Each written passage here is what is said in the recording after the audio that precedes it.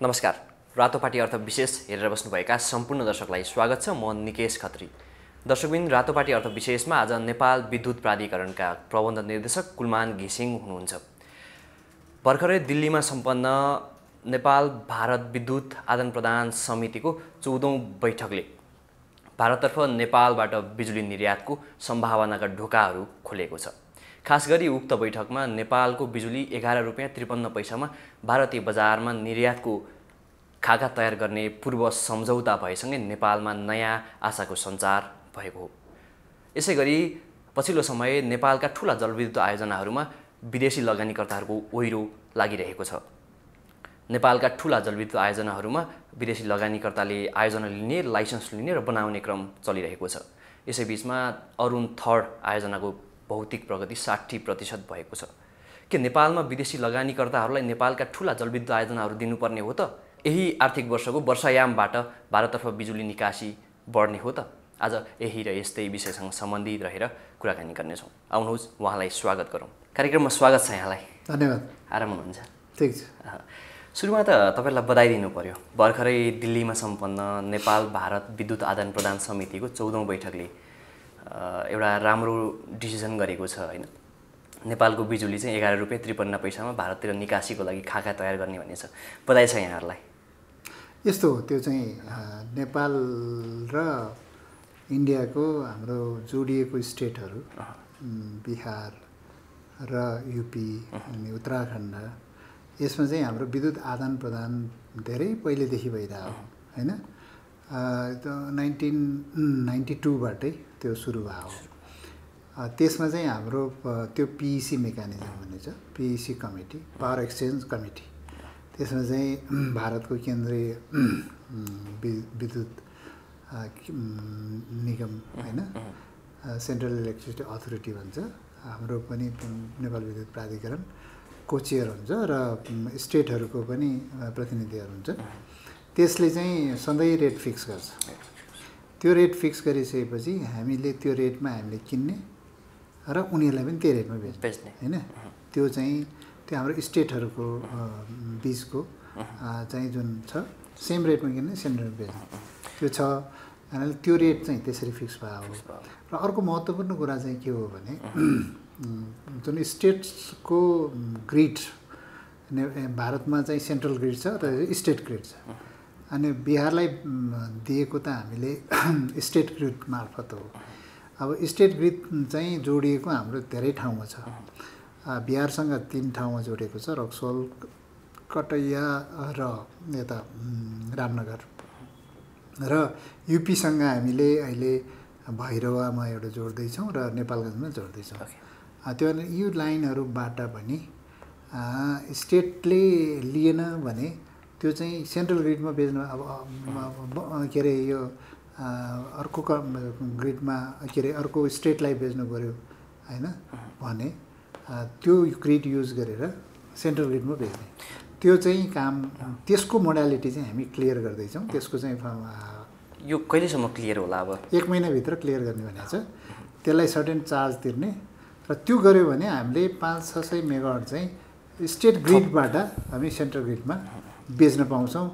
अब वेस्ट बेङ्गालमा बेच्नु पनि पाइन्छ, अन्त बेच्नु पनि पाइन्छ हैन। त्यो भएको हुनाले त्यो चाहिँ हामीलाई महत्त्वपूर्ण छ। अहिले हामीले बेचिरहेको चाहिँ ढल्कीबारबाट मात्रै थियो। अब हामीले टनकपुरबाट पनि बेच्ने यसपालि सहमति भएको छ। टनकपुरबाट हामी विद्युत बेच्छौँ र यो चाहिँ यो स्टेटहरूको ग्रिडबाट पनि बेच्छौँ भनेपछि हामीलाई 1200-1300 मेगावाट चाहिँ हामीले अहिले तत्काल बेच्न सक्ने स्थिति। चालु आर्थिक वर्षको वर्षायामदेखि हामीले 1200-1300 मेगावाट चाहिँ बिजुली निर्यात गर्न सक्छौँ। जस्तो योभन्दा अगाडि चाहिँ हामीले राष्ट्रिय स्तरको ग्रिडबाट मात्रै प्रयोग गर्दै भारतसँग बिजुली बेचिरहेका थियौँ, किनिरहेका थियौँ। हामीले महँगोमा किनेर सस्तोमा बेचिरहेका थियौँ। अब चाहिँ हामीले बराबरी हैसियत कायम हुने भयो नि हैन? जस्तो 11 रुपैयाँ 53 पैसा किन्दा पनि बेच्दा पनि यस्तो हो कि महँगोमा किनेर सस्तोमा बेच्ने भन्ने होइन। त्यो जुन सेन्ट्रल ग्रिडबाट बेचेका छौँ त्यो हामीले किन्दा पनि हामीले सस्तोमा पनि किनेका छौँ। 1 रुपैयाँ आइसीमा पनि किनेका छौँ। राति कुनै दिन एभरेजमा चाहिँ 2 रुपैयाँमा पनि किनेका छौँ। अनि कुनै दिन 12 रुपैयाँ पनि पर्यो हैन। तर वर्षभरिको एभरेज त हामीलाई चाहिँ त्यही 5 रुपियाँ 5.5 रुपियाँ परेको छ आइसी। अब त स्थिर हुने भयो नि त, जस्तो 7 रुपियाँ बेच्दा पनि हामीले कहिले 12 रुपियाँ आइसीमा बेच्यौँ, कहिले चाहिँ 9 रुपियाँ आइसीमा बेच्यौँ, कहिले 3 रुपियाँमा पनि बेच्यौँ। एभरेज वर्षभरिको एभरेज कति आयो भन्ने कुरा हो क्या त्यो त कम्पिटिटिभ बिडिङमा रेट फिक्स गर्ने भने कुनै महिना हाई फिक्स हुन्छ, कुनै महिना सस्तोमा बेच्यो मैले गएर चाहिँ यतिमा एग्रिमेन्ट गरेको हो र त्यो होइन नि होइन। त्यो भएको हुनाले त्यो चाहिँ हाम्रो कम्पिटिटिभ बिडिङमा हामीले जुन प्राइस पायौँ त्यसैमा बेच्ने हो, जुन प्राइस आयो त्यसैमा किन्ने हो। कसैले एग्रिमेन्ट गरेर पाउँदैन त्यो कम्पिटिटिभ बिडिङमा हामीले लङ टर्म एग्रिमेन्ट गरेका छैनौँ। त्यो भएको हुनाले त्यो लङ टर्म एग्रिमेन्ट पनि हामी जाँदैछौँ। अब लङ टर्म एग्रिमेन्टमा चाहिँ धेरै जस्तो 5 वर्षको 10 वर्षको 15 वर्षको 25 वर्षको एग्रिमेन्टहरू हुन्छन्, त्यो पनि ओपन भएको छ। त्यसमा चाहिँ हामीलाई अहिले त्यसमा जानुभन्दा पनि अहिले तत्कालको हिसाबले चाहिँ हामीलाई सर्ट टर्मै फाइदा भइरहेछ। सर्ट टर्म किनभने बेच्दाखेरि भर्खरयाममा हामीलाई चाहिँ 5-6 रुपियाँ एभरेजमा पाइरहेछ भनेपछि त्यो 5-6 रुपियाँ आइसी त हाम्रो लागि राम्रो प्राइस हो नि। भनेको नेपालले लङ टर्ममा चाहिँ भारततर्फ बिजुली निर्यातको लागि सम्झौता गर्नुभन्दा सर्ट टर्म व्यापारमै बढी नाफा कमाइराखेको छ अहिले। त्यही हो, अहिले भुटानले अहिले लङ टर्म व्यापारमा 2 रुपियाँ 10 पैसादेखि 4 रुपियाँ आइसीसम्म बेचिरहेछ है लङ टर्ममा। त्यो त धेरै नै कम भयो सधैँभरिलाई।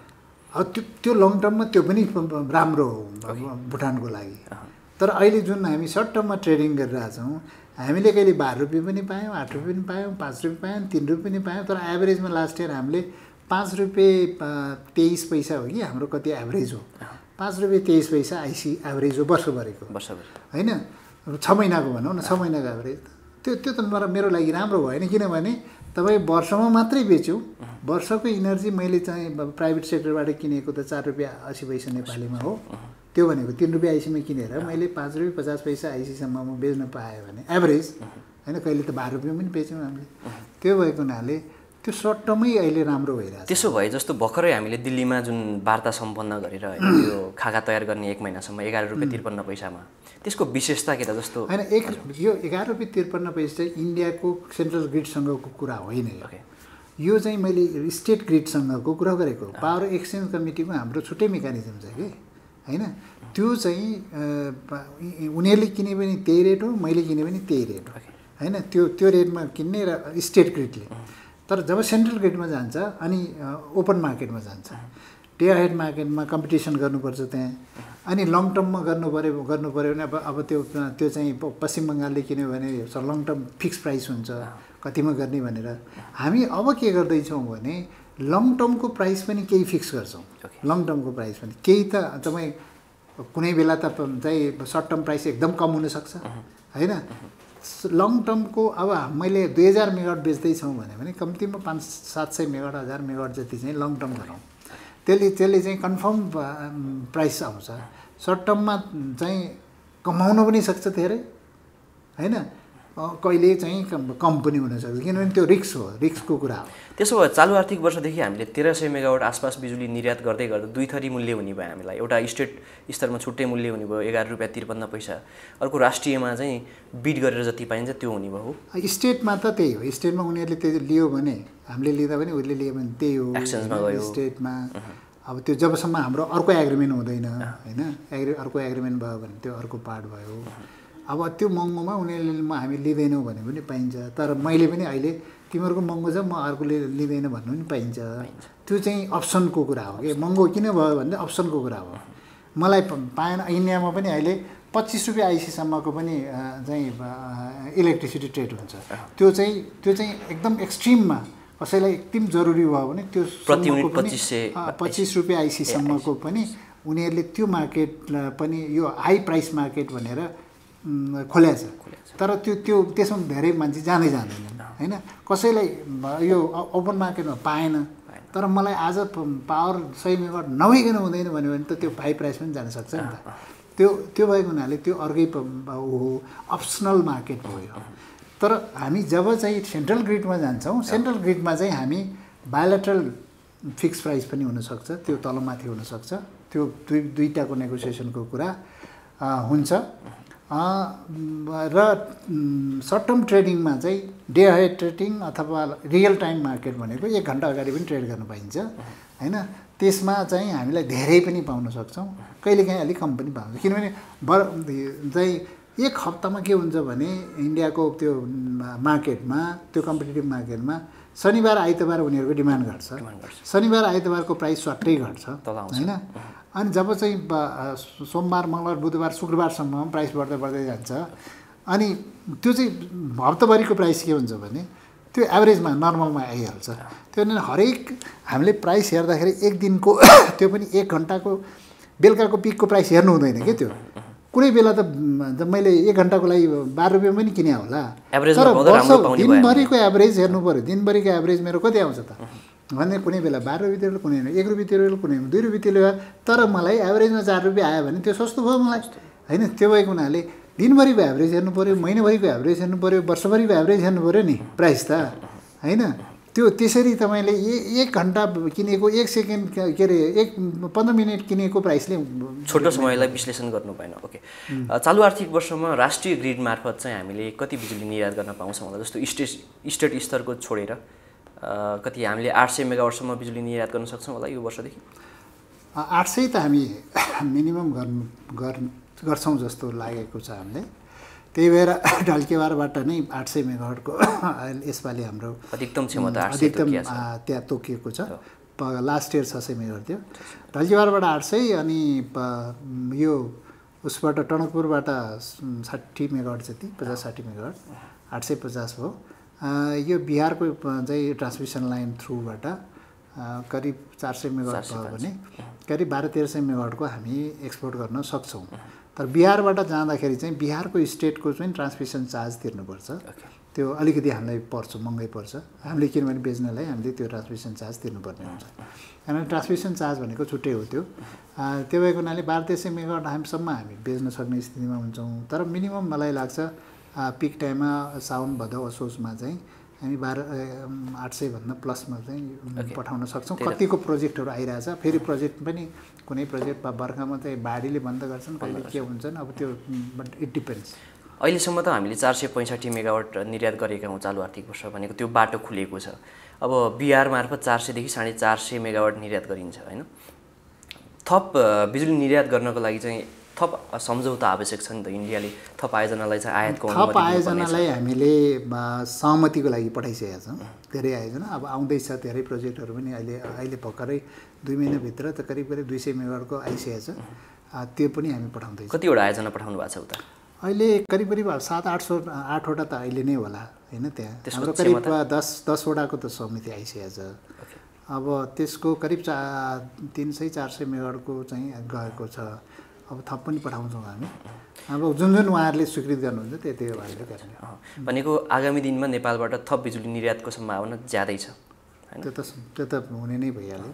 तर जस्तो इन्डियाले नेपालबाट बिजुली लग्दै गर्दा प्रत्येक आयोजनालाई चाहिँ उसले भिसा दिनुपर्ने स्थिति छ कि अहिले चाहिँ? त्यो त उहाँहरूको पोलिसीले गाइड गर्ने हो। क्रस बोर्डर गाइडलाइन पोलिसी जारी गरेको छ, हामीलाई नेपाललाई मात्र हेर्नु सबैलाई हो। र इन्डिभिजुअल प्रोजेक्ट क्वालिफाई चाहिँ गर्नै पर्छ, उनीहरूको कन्ट्री पनि त्यही हो। म चाहिँ एउटा युटिलिटीले बङ्गलादेशको के अरे यो बिहारले मसँग 100 मेगावाट पावर म आज बेच्छु भनेर पाउँदैन उसले पनि। 100 मेगावाटको पावर कहाँ कुन पावर प्लान्टबाट बेच्ने भनेर उसले डिफाइन गरेर दिनुपर्छ उसले पनि। त्यही हो होइन, त्यो दिनै पर्छ। कुनै पनि पावर प्लान्टले बिडिङ गर्दाखेरि, ट्रेड गर्दाखेरि, बायोलेटरल एग्रिमेन्ट गर्दाखेरि कुन पावर प्लान्टबाट कति मेगावाट त्यो भएन भने उनीहरूको पनि एग्रिमेन्ट हुँदैन। भनेपछि नेपालले पनि गर्नै पर्छ। मैले चाहिँ म 500 मेगावाट बेच्छु भन्दाखेरि मान्दैन उनीहरू। 500 मेगावाट कुन पावर प्लान्टबाट कति मेगावाट त्यो दिनै पर्छ, उनीहरूको युनिभर्सल रुल हो। त्यो भएको हुनाले यसलाई अन्यथा लिनु हुँदैन। जस्तो यही विषयमा अब तत्काल होइन प्रधानमन्त्रीज्यूको भारत भ्रमण हुँदैछ, त्यसमा ठुलो सम्झौता हुने केही लक्षणहरू, केही सम्भावनाहरू देख्नु भएको छ? अहिलेसम्म त कङ्क्रिट यही हुने भनेर हामीले चाहिँ आइसकेको छैन, खाका आइसकेको छैन, तयारी हुँदैछ, केही न केही होला।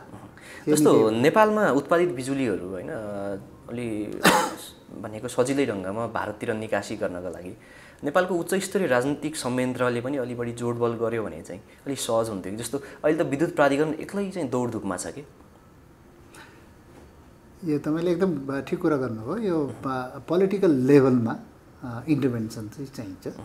अब हामीले चाहिँ वर्किङ लेभलमा, तलको युटिलिटी लेभलमा, टेक्निकल लाइनमा, म्यानेजमेन्टको लाइनमा सबै हामीले नै गर्ने हो र त्यो कुरा त्यो कुरा चाहिँ पोलिसी लेभल, पोलिटिकल लेभलमा पुर्याउने नै हो।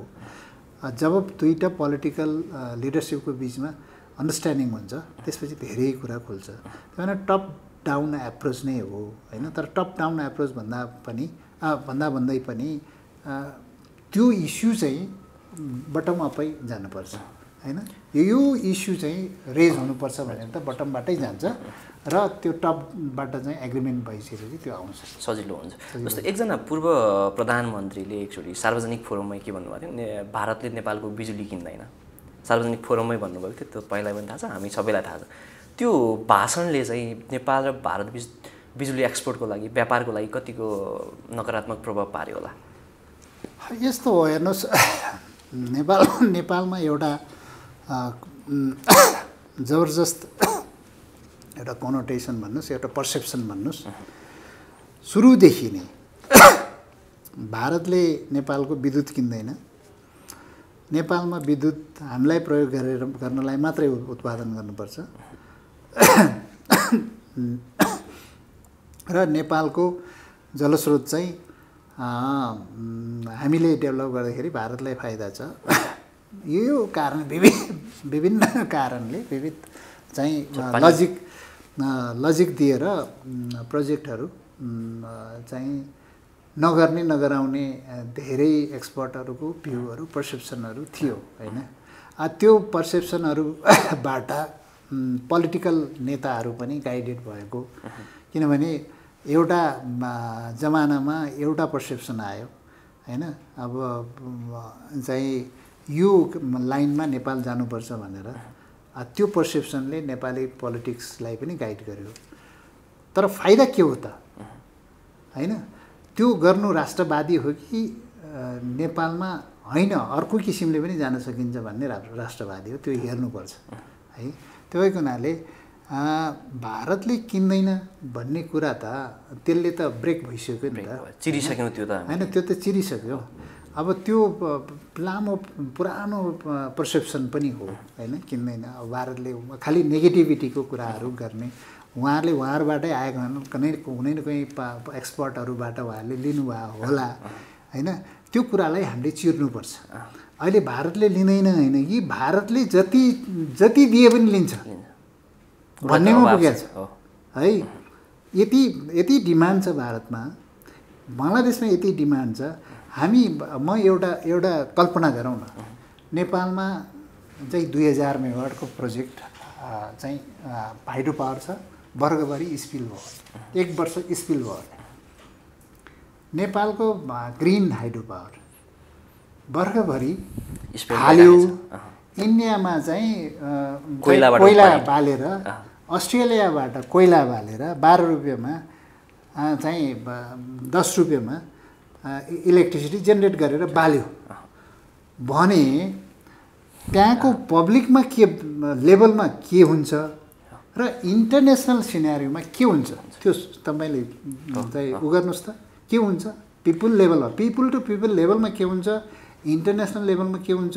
इन्डियाको पनि त सर्टेन अहिले चाहिँ ग्रिन अब कोप 26-27 अनुसार उहाँ 2070 भित्र चाहिँ कार्बन न्युट्रलमा जाने भनेका छन् होइन। धेरै कुराहरू छ नि, धेरै टार्गेटहरू मिट गर्नु छ।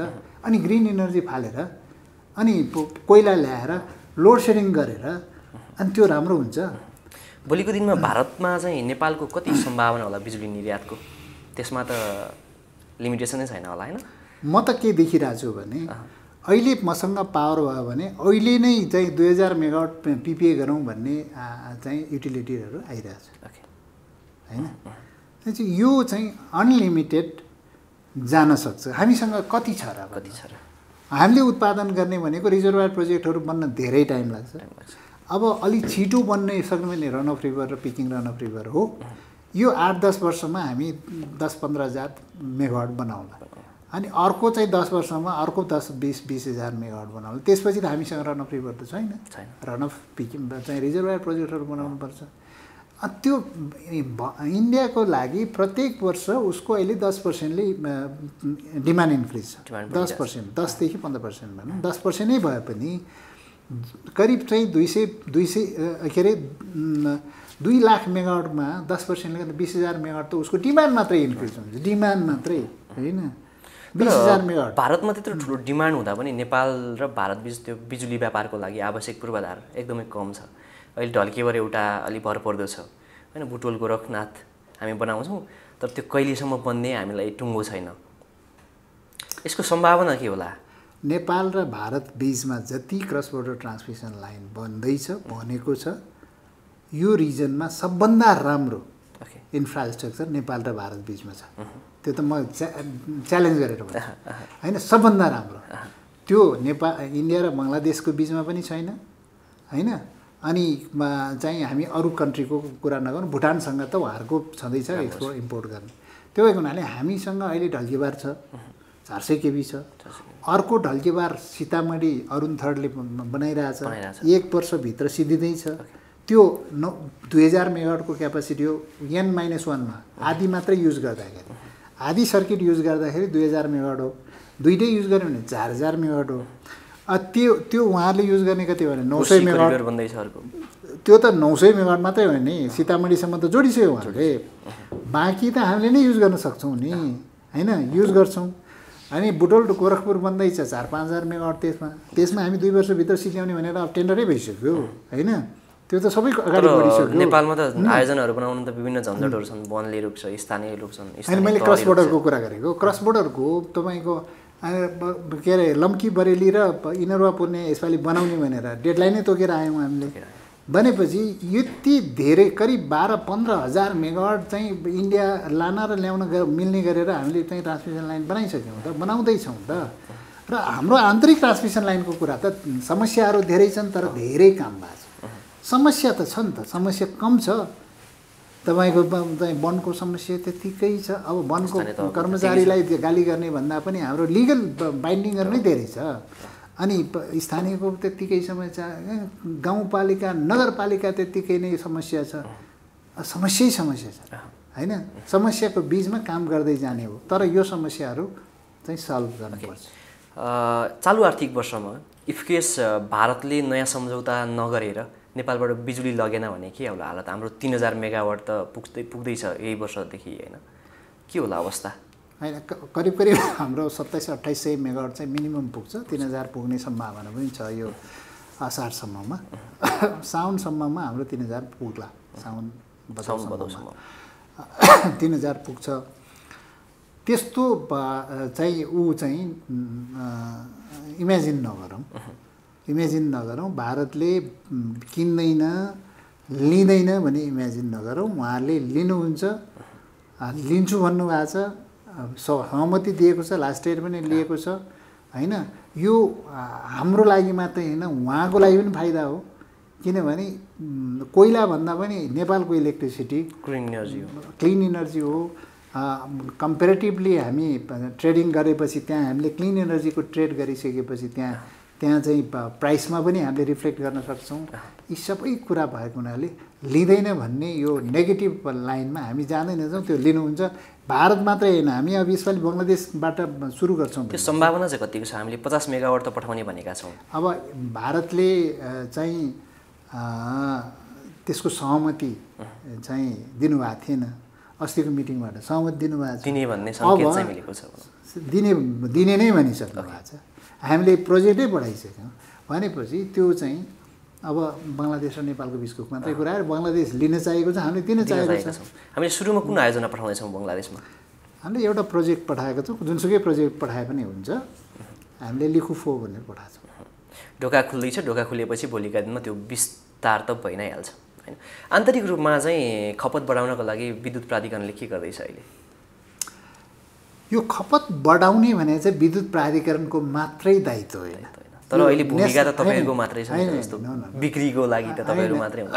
आन्तरिक खपत बढाउने भनेको राष्ट्रिय इकोनोमीमा भर पर्छ, है? विद्युत प्राधिकरणको दायित्व छ, तर विद्युत प्राधिकरणले मात्रै गरेर खपत बढिहाल्ने भन्ने चाहिँ होइन, होइन? त्यसमा नेसनल इकोनोमीमा वार पर्छ। तपाईँको पर क्यापिटा कन्जम्सन अर्निङ बढ्नु पऱ्यो, इन्डस्ट्रियल ग्रोथ बढ्नु पऱ्यो। त्यसको लागि अब इकोनोमिक ग्रोथ, हाम्रो इनर्जीको ग्रोथ कसरी हुन्छ भनेर हामीले चाहिँ डिमान्ड फोरकास्ट गर्दैखेरि हाम्रो इकोनोमिक ग्रोथसँग रिलेट गरेर गर्छौँ। त 5% भयो भने यति पर्सेन्ट हुन्छ, 10% भयो भने यति, 7% भयो भने यति।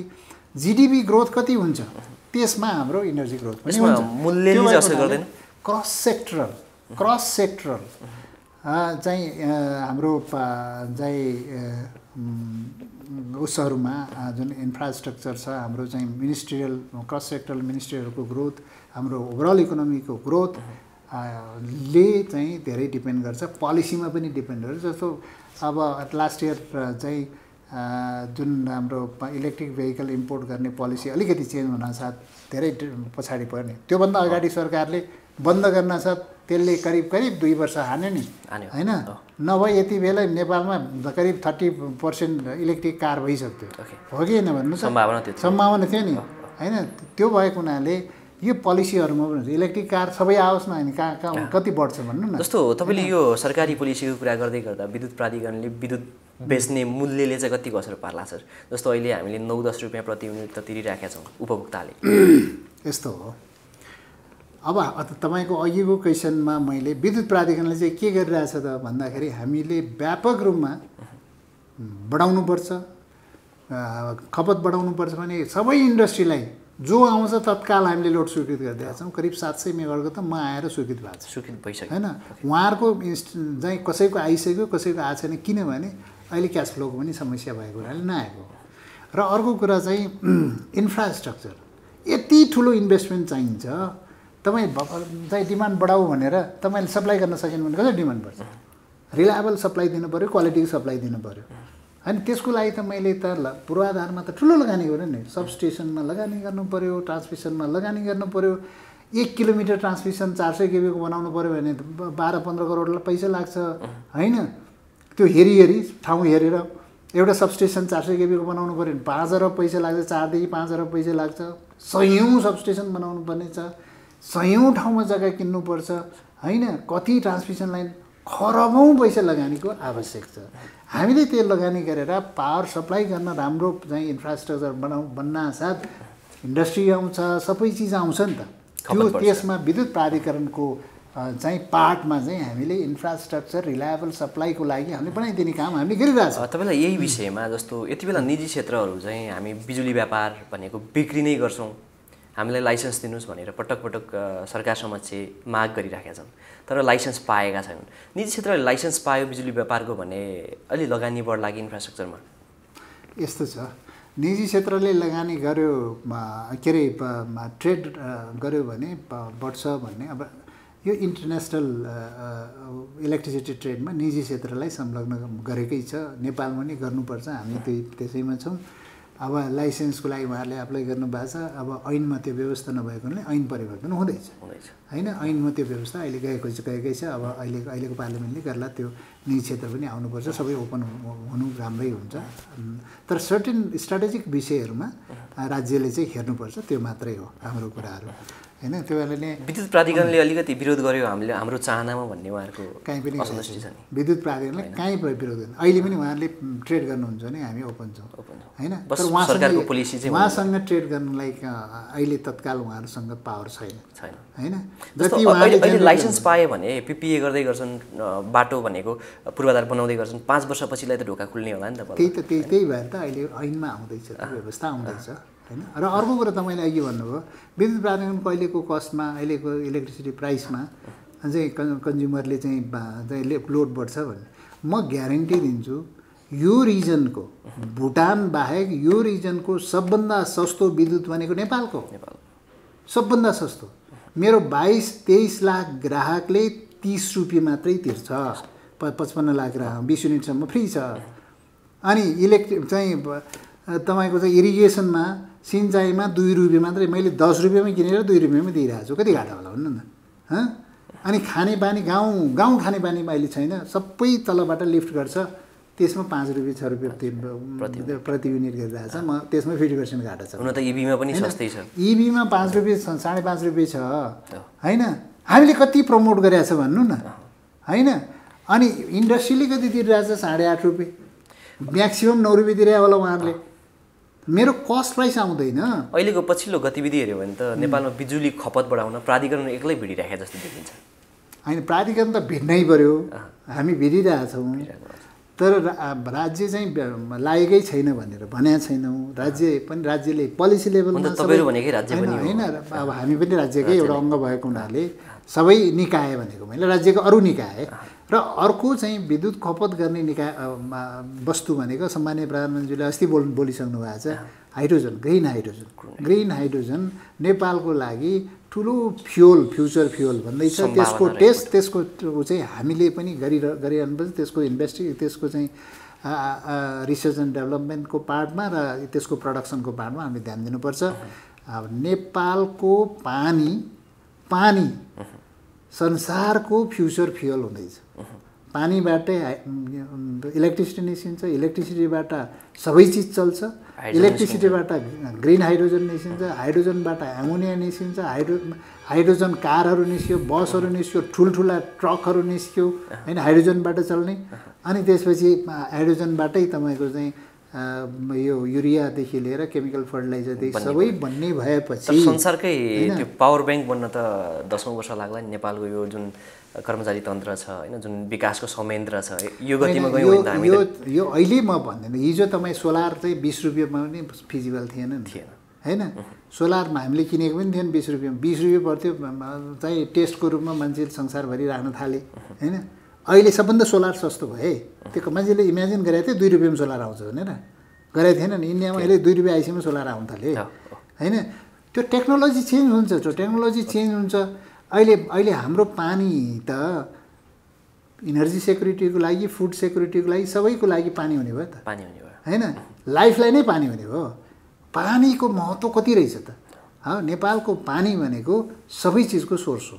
त्यही कारणले हामी फ्युचरमा चाहिँ हाम्रो हिजो चाहिँ पेट्रोल यता आउँथ्यो खाडीबाट, अब यताबाट पानीको प्रडक्ट तल जान सक्छ। पानी नै बेचेर अनि हाइड्रोजन बेचेर, एमोनिया बेचेर, फर्टिलाइजर बेचेर जान सक्ला हैन।